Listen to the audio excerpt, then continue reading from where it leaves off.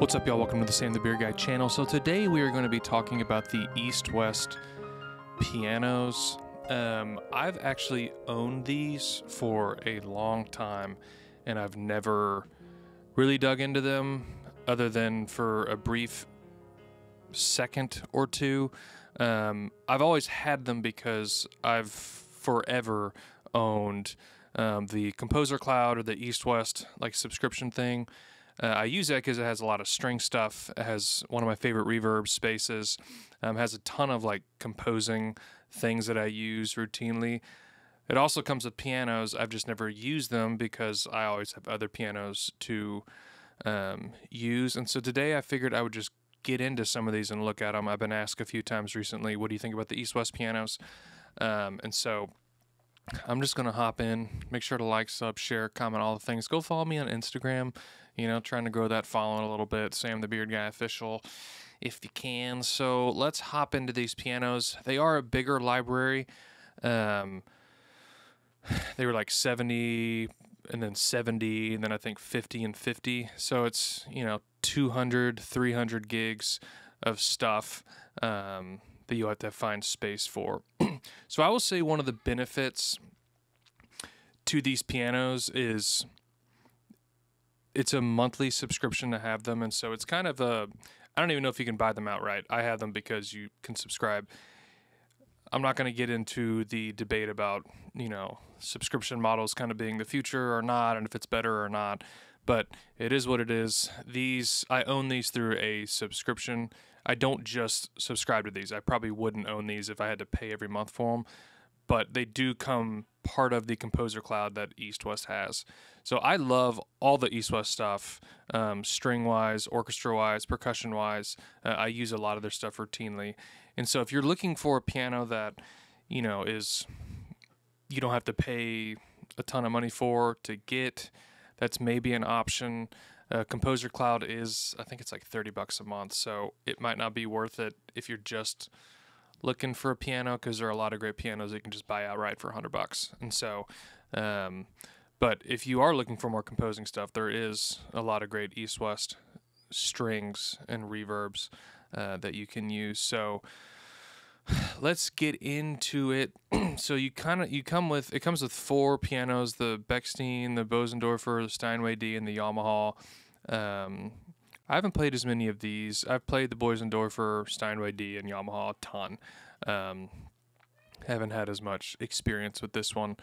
But yeah, so if you're not familiar with the Opus or Play software, it kind of looks a little bit different than most of the ones out there. You're kind of used to the Contact look or their own proprietary look that software companies have, but EastWest has kind of a unique feel to it, just the way you browse over here, play. It's nice to have a little mix tab. I don't ever use this. So the GUI, if you haven't used this before, it's pretty straightforward. All your MIDI information, your sensitivities up here. You can kind of toy with this.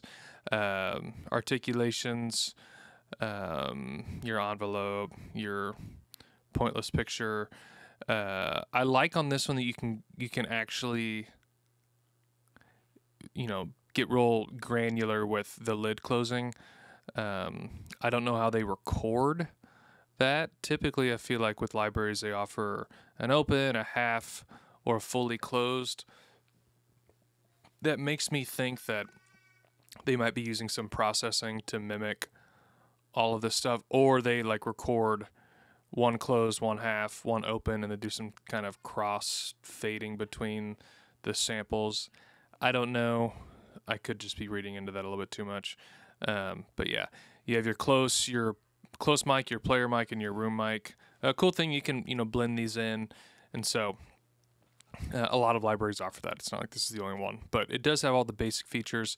You have your ambience. You have a good option of reverbs. I will say, they have, I think some of the better reverbs and spaces, just because they have a ton of orchestra string content that they've gone in and recorded a ton of spaces. And so you actually have some really good convolution reverbs and just stages that are done really well. Like I said, if you're going to have this library, you're probably going to get Spaces. Spaces 2, I think, is the most recent one. Spaces 2 is probably my favorite convolution reverb for orchestra stuff and anything in the more traditional space. It's really great for anything. I kind of go back and forth between Spaces and Vintage Verb or Valhalla stuff, depending on the medium I'm in. So, yeah, it's got all your basic stuff. So let's get back into this and start playing. They kind of are approaching their piano labeling like they do string stuff. So if I were to go over into strings, they're a really intense string. The way they label it's really intense. So they do all types of different combinations and stuff. So it looks like they're kind of approaching that here for the pianos, which might be a little jarring to people if you only use piano libraries, you've never been in a string world, and you're like, why do I have some of these extra options? That's just kind of the nomenclature, I guess if that's the word, that they're kind of using here. That might not make sense. If it doesn't make sense, ignore it. So I'm going to go into full patches, DYN, which I'm assuming stands for dynamics, which I would assume is good. Going to go to the master, and I'm going to turn off the reverb because the reverb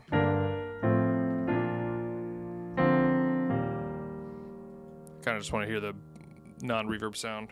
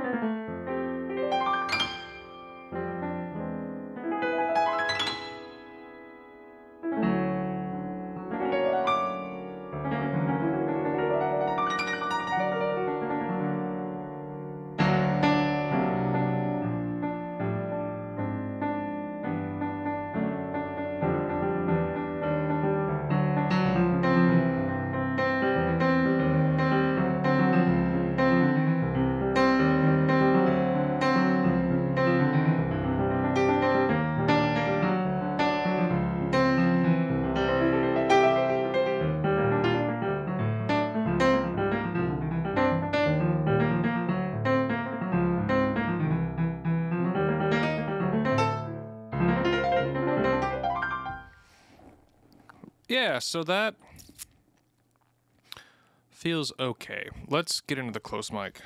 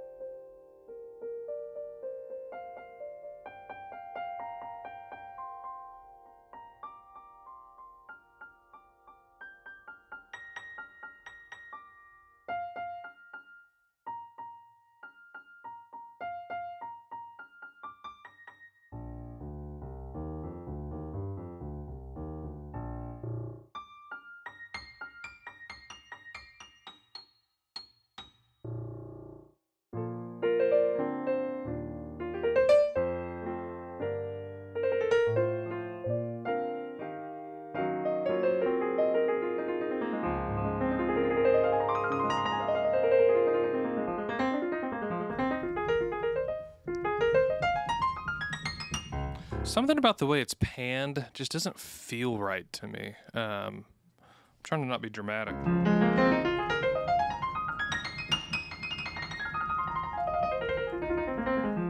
So I guess the close is just providing a different spread, it feels like.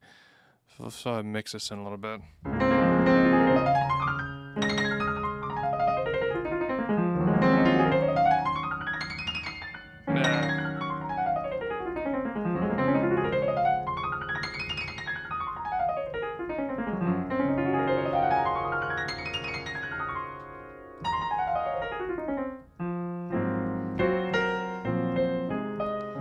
I feel like the mix feels a little bit better. Let's throw the room in there.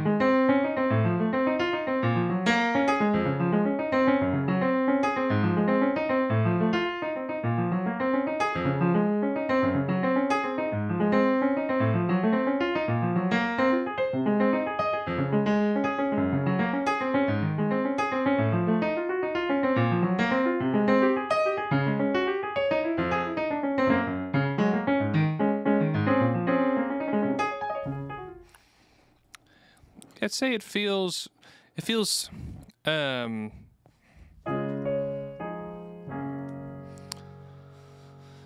don't know.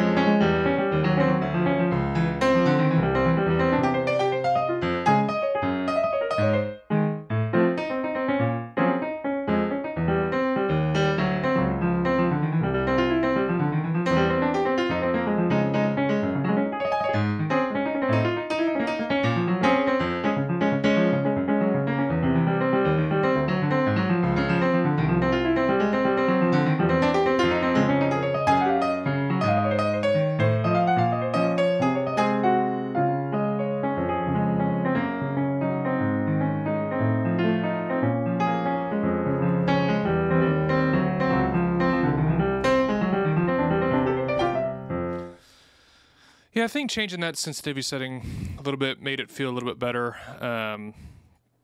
And the player mic seems like the move. I guess you could throw closed in there a little bit.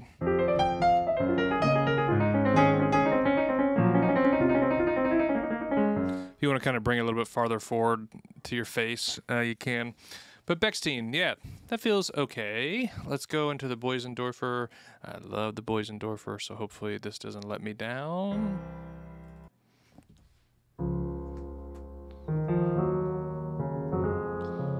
Let me turn off the ambient.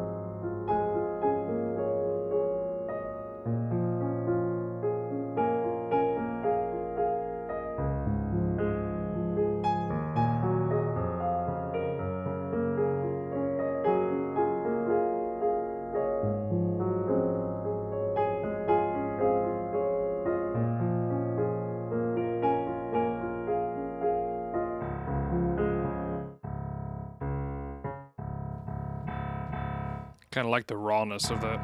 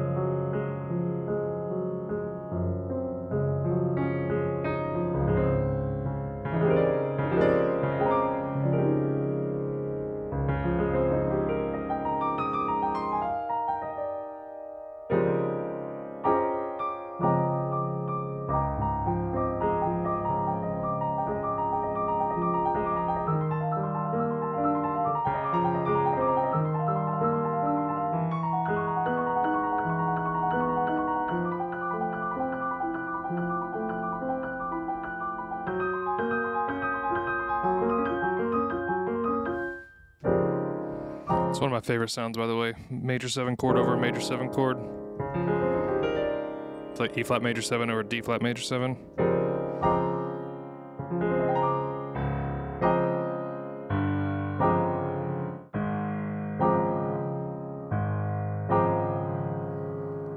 It's just something about it. It's super heady of me, but yeah, so the Bosendorfer, I mean, typically kind of a mellower, you know, just piano, a lot mellower than the Steinway and Yamaha coming up. But yeah, I mean, that one feels better than the Bechstein.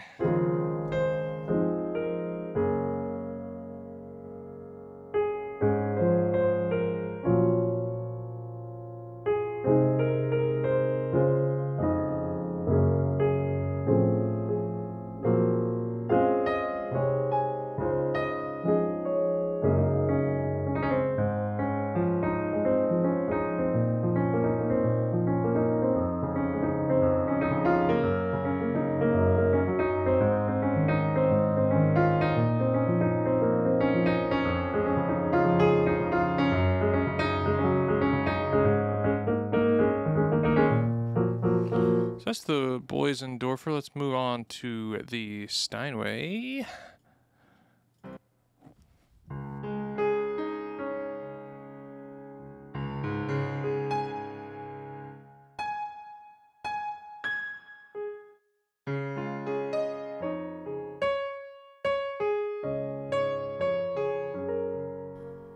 don't know why these sensitivity curves keep coming in like that.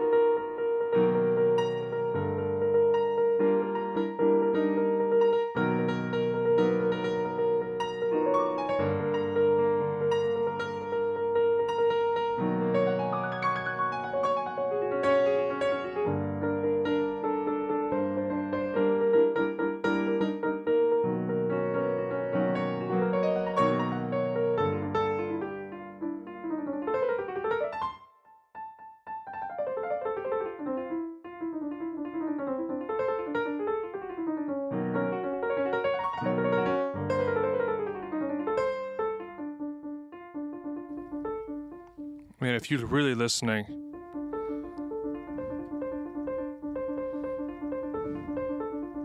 you can like hear the hammer or something like squeaking in the back.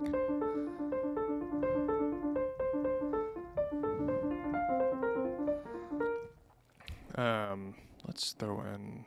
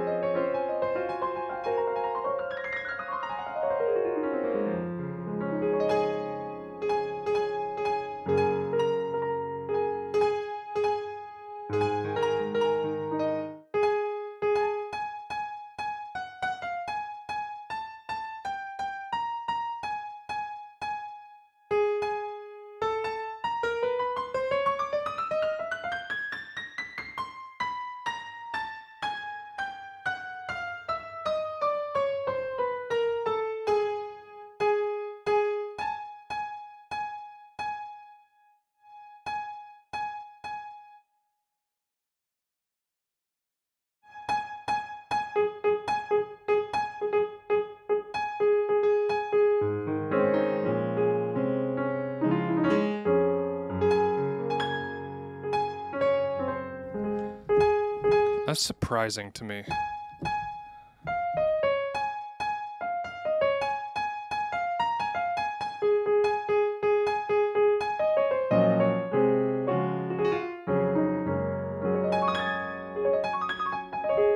gets honky real quick, which is so shocking.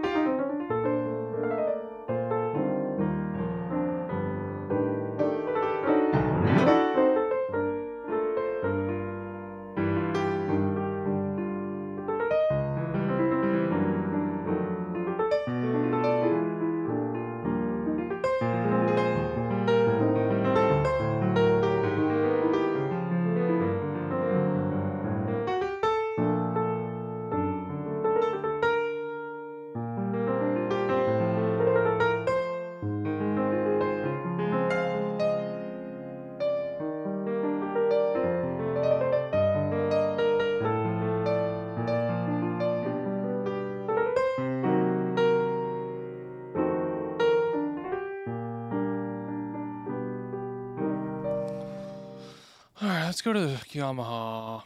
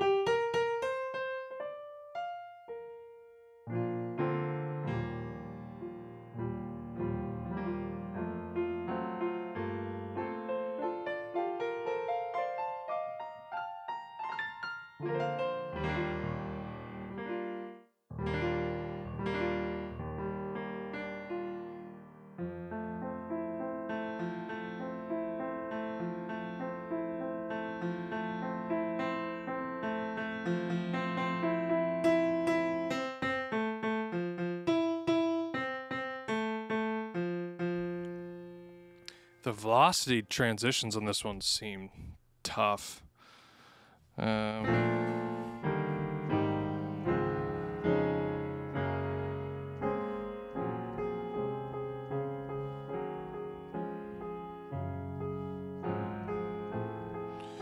Yeah, well, I can't even get through that one. Because I mean, if I'm pulling this back, it should be...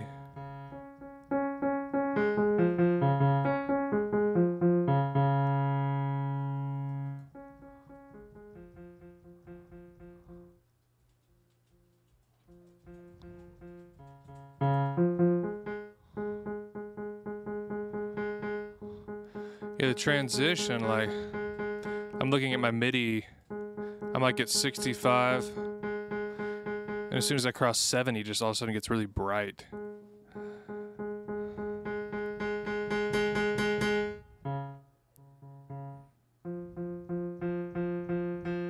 But it doesn't feel the same on that note.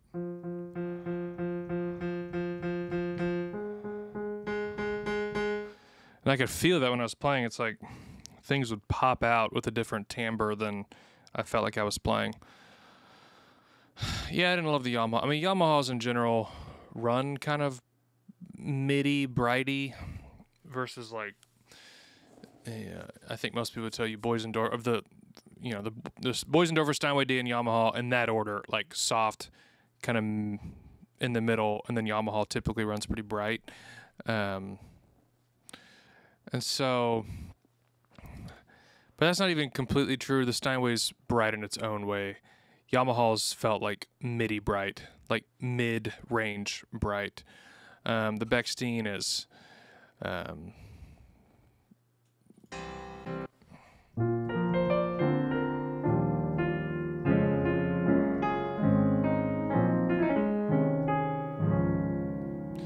yeah, I don't know. This is a tough one because, yeah, I'm kind of torn because I love all the EastWest stuff. I've never laid back like this to talk, by the way. I love all the EastWest stuff, but these pianos just feel a little dated to me. Like, the velocity, like sample transitions feel weird. Of course, I'm trying to make sure I have this set in a way that makes sense, but even when I do, it's just, I don't know, it just feels weird. So I don't know if you're looking for a piano and it's like, well, how do I spend a budget friendly piano? There's pianos out there that are going to be $99 that if you were to rent this for 3 months, you basically are spending the same amount of money. And so I don't know. I don't know that I could see a niche use for some of these pianos. And I get that these are probably more in the orchestral space potentially. But man, I feel like if I recorded these, I'd have to go in and do a lot of MIDI work. I mean, this is a fully weighted keyboard. Shouldn't feel like it was translating well. Some of the stereo spread on some of the close mics seemed like not dramatic, but uneven, like it didn't feel seamless up the keyboard and down the keyboard. So I don't know, man. I don't know this is it. I don't think this is the move. And I feel like I can say that because I can strongly recommend everything else that would come with these pianos, which is all the Composer Cloud stuff. Like the string libraries are great. Even the string libraries alone are great, but you get so much more than that. I think they say like $10,000 to $12,000 of stuff for the $30 or whatever a month it is. But if you're just looking for a piano, I can't say this is the move, these pianos.